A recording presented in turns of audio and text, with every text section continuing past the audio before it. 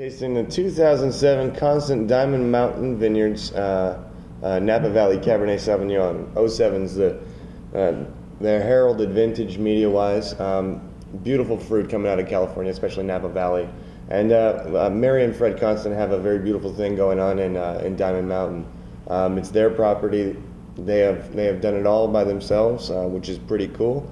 They've got two very famous dogs. I believe it's two, maybe three now. But famous dogs, and they also, in their spare time, make some pretty outstanding Cabernet Sauvignon.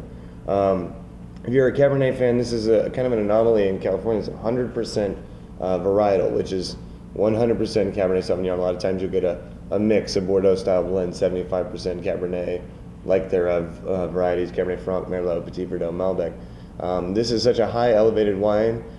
Beautiful high elevation wineries always have a great balance of fruit, power, and finesse, kind of like an iron fist and a velvet glove. But these wines are extraordinary. The 07 vintage is fantastic. These wines retail at a little bit of a higher price point, but these are wines to lay down or pull out for a special occasion for sure. And I think that, you know, when you spend the money, you'll definitely realize where that money went with these kinds of wines, especially with Constant.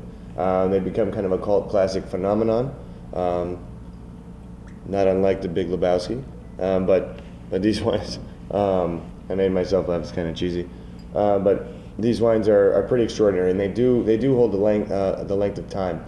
These wines can age for quite some time. I've been fortunate enough to taste back to 1999 in just a regular format bottle, 750, which it's extraordinary. It definitely holds fruit, holds power, and starts to develop into something else after a few minutes open. But you're going to get a lot of very beautiful black curant notes, a little bit of a kind of a shaved dark chocolate. There's a little bit of a dark maraschino cherry, a little bit of a red cherry blackberry component to the wine. But they do a really great job integrating both fruit, earth, and oak all together. They all work very well together as a whole to make the wine a generous mouthfeel. And a wine of lengthy age potential, but excellent wines.